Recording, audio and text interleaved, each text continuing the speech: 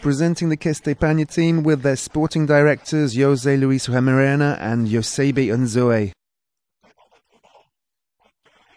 Caisse d'Epargne is a Spanish team with a number of French riders, which is also run by a Frenchman, Ivan Le Danois, who we welcome here today.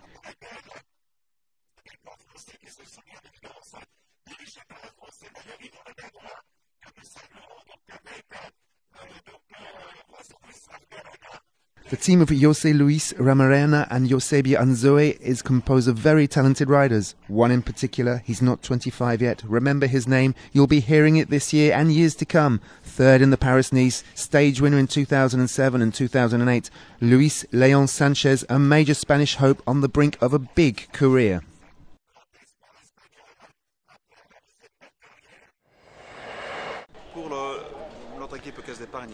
For our team Caisse d'Epargne, the main objective, I admit, is the final victory in Paris, with Valverde as one of the main favourites.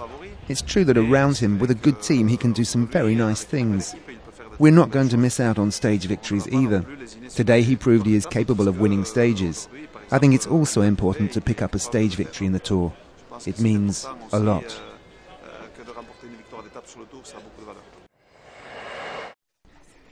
In the team as well, a Frenchman who won a stage on the Dauphiné. He was on the podium of the French Time Trial Championships, Nicolas Portal. In the Caisse d'Epargne team, we also find a rider who was winner of the French Alps Classic, winner of the Tour de France in 2006, 3 times in the top 10 of the Tour de France, Oscar Pereiro, winner of the Tour de France 2006. In the team, we also find David Lopez Garcia, 3rd in the German Tour, 6th in the Paris-Nice, and then one of the punchiest riders, one of the world's best. He's been World Under-23 champion, Vice Pro champion, several-time champion of Spain, José Iván Gutiérrez. A professional team has to be built up.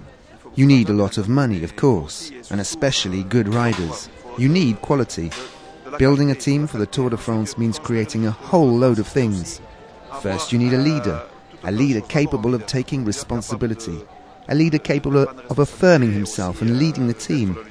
You also need to bring together riders that are good in several departments, riders capable of climbing and road racing, and the lads that stay in the background who are also mentally and physically capable of sacrificing themselves for the leader.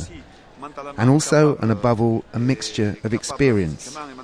I think that for the Tour de France, experience is a very important factor. You can't just turn up at the Tour de France the first year knowing all the rules.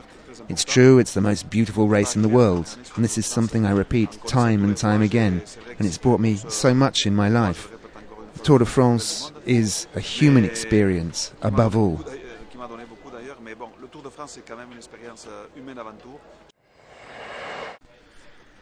He gave himself the pleasure of winning on the 14th of July in Draguignan, the Spanish rider Vicente Garcia Acosta.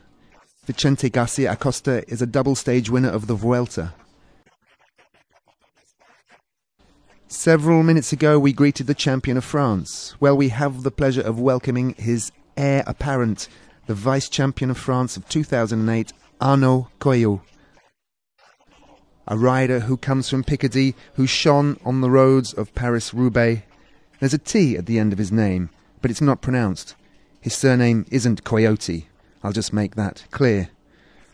We have a Spanish rider, David Arroyo, winner in Portugal, 10th in Italy, 10th in the Tour de France, and at the head of this team, a rider who's been on the podium many times, world champion, once second, twice third, second, third and fourth in the Vuelta, double winner of the Liège-Bastogne-Liège, who in the same year won Liège-Bastogne-Liège and Flèche Wallonne, 6th in the Tour de France last year. He's one of the big favourites. He's the Spanish champion, the talented Alejandro Valverde.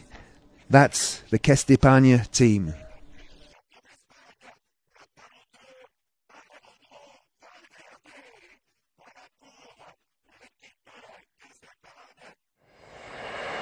I'm very proud of the 2008 team.